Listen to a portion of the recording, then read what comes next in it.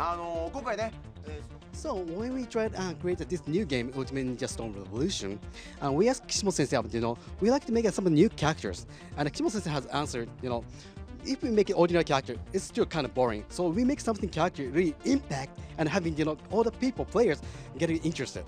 And Kishimoto Sensei drawn the character Mikinato has been faxed to the design to the Matsuyama-san, and that design was kind of like that Mikinato. So everyone in the CyberConnect 2 had to stand at very first. So original manga anime story is right now. It's a great ninja war is going on. So in this Naruto Mikinato episode, it's slightly different. It's kind of, we can say it's a spin-off.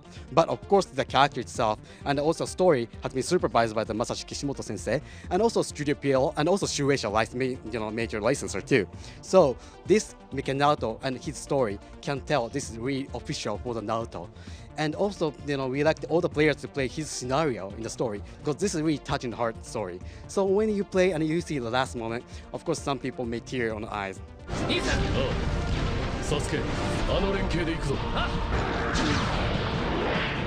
So we have released this Ultimate Ninja Storm series for last 10 years, and biggest change for this time is battle system.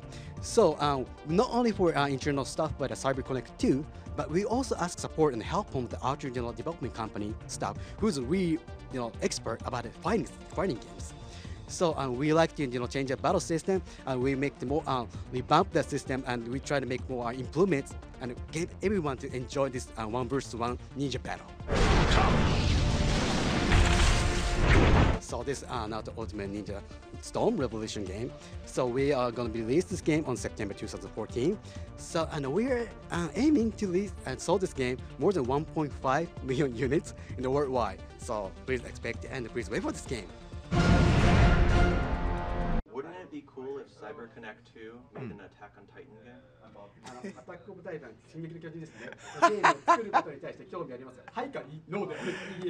Yes! Oh, yes! Yes. Extremely yes.